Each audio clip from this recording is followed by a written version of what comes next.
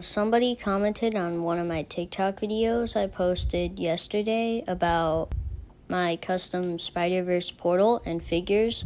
So here's how to make Hobie Brown or Spider-Punk. So you can use the legs from this Spider-Man minifigure, or to be more accurate, you could use it from this one. But I got mine from the Build-A minifigure at the Lego store.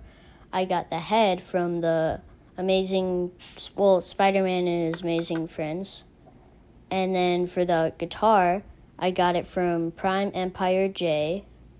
For the Mohawk piece, I got it from Prime Empire the Lord. And you can use the hands from Wolverine. Me personally, I got it from somewhere else because I didn't want to destroy a really good figure. For the arms and the shoulder piece, I got it from the Nutcracker from series, I think, 23 or 24. I'm not too sure. I got the torso from the Wolf minifigure from the Lego video minifigure series. So, there it is.